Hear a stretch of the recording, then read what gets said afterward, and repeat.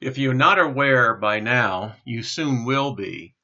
Our solar system has moved in to a galactic cloud, and part of this cloud has an element that is impacting our solar system and impacting our sun and our planet, and that is helium, particularly helium-3 and helium-4.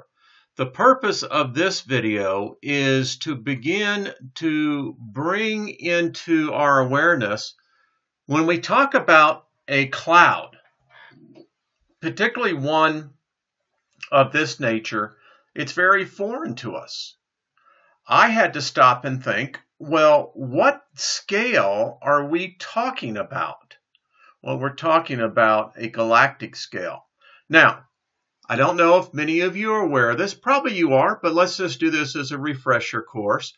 Understand our solar system is surrounded by what is called the Oort cloud. This is where the comets come out of. We're finding now where NASA once thought that this was a sparse, not very much out there. It's just the opposite. It's very dense. We're finding new planetary objects, comets, brown dwarfs. It's all out there. And when you begin to take into fact how fast the sun is moving, in turn how fast our Milky Way, our galaxy, is moving, we're moving into regions of space that we've never encountered. So you have to stop and think, again, when you start hearing more and more of this information, you're going to hear it.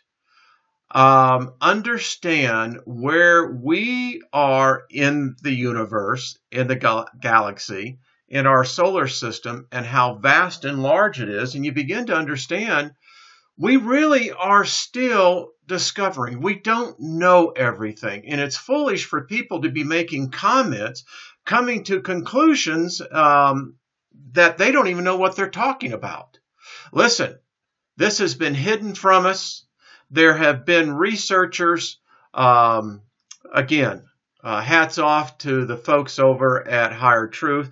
They have gotten the word out. We're going to get the word out, and we're going to come to understand that our universe, space, is still the last frontier.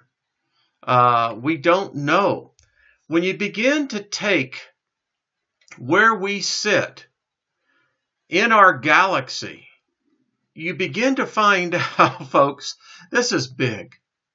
And when our star, our sun, has been acting the way it has, and when we begin to see all these other things begin to add up, and you begin to realize how vast the universe is, it cannot come to you as a surprise.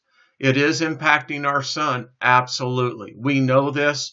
Listen, our physicist said back in May, in June, in the papers that she wrote, that this was the cause of a brown dwarf. She mentioned the fact that helium would be there. We missed it.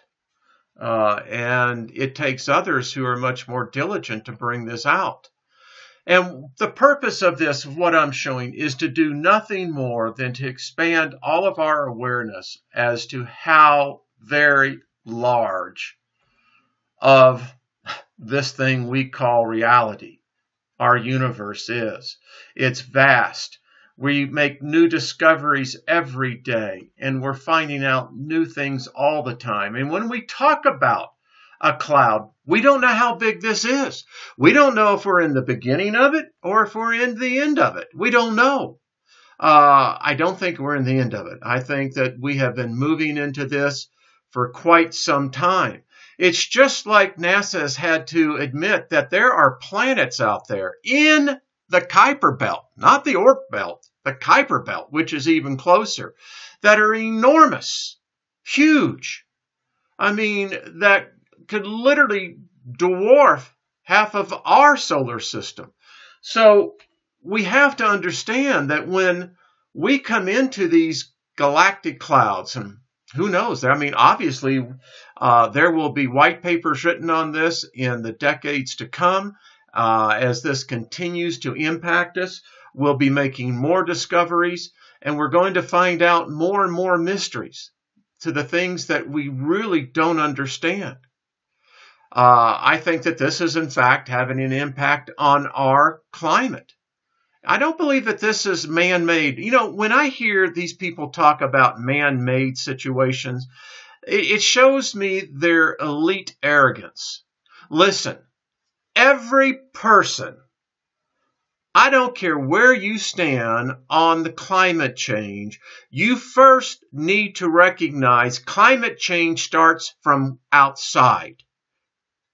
And these pig-headed so-called intellectuals running around there, hello, Al Gore, I invented the internet, saying that, oh, no, you know, that's fear porn. Go jump on them, you trolls.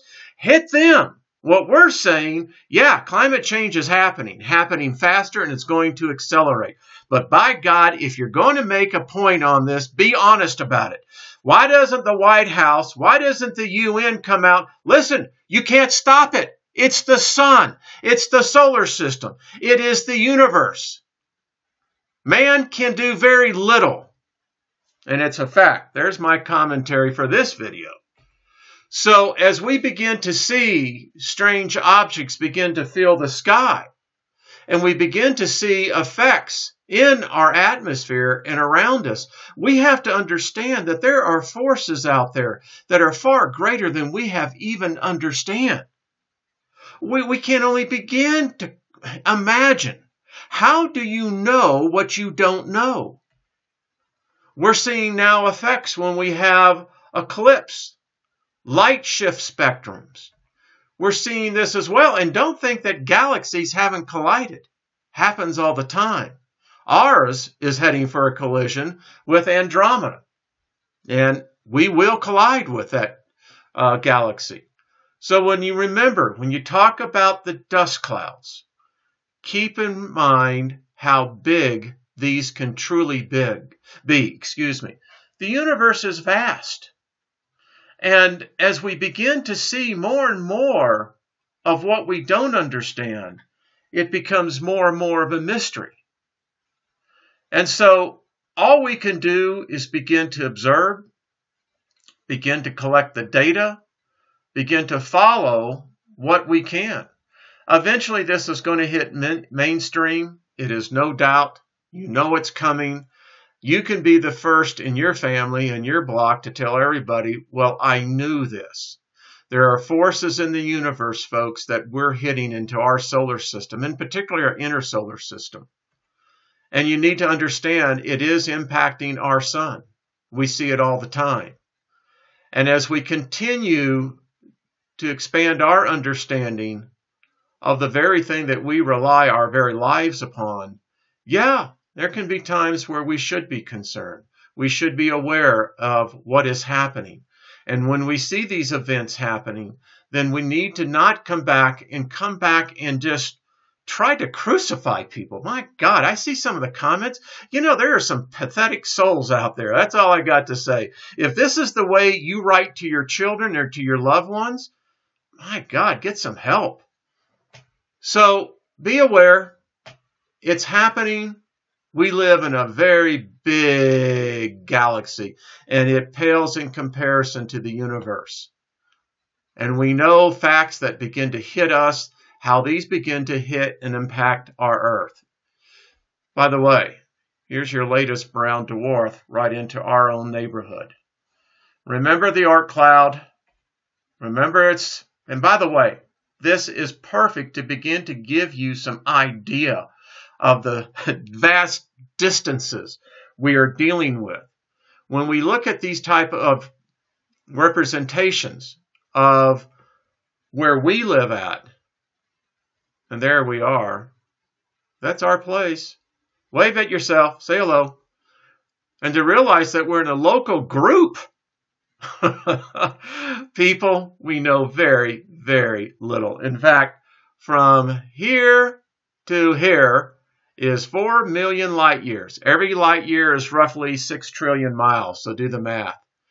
It's impacting, we know as well, Jupiter, all of our planets. Man, they're all lit up like freaking torches out there. And could this be reality? Who knows? I mean, at this point, none of us can say for sure. By the way, remember, this kind of gives you where we are. Here's the asteroid belt, which used to be a planet. In fact, I believe it's where Earth is now. We have the outer solar system here. Then you got the Kuiper belt, right? This is where we're finding all of the brown dwarfs, planets, everything else. And then you get out here to the Oort cloud, and then there's interstellar space. So we still have a lot to go. And again, just keep in mind, this is what is happening. So stay tuned, keep calm, use the force of love. Folks, no matter what, the vibration of love is more powerful than anything else. And it's the most powerful thing you can do about this in your own life. So be kind to one another. Love one another. Genuinely love people. It's not that difficult. Doesn't cost you anything. All right, we'll talk soon.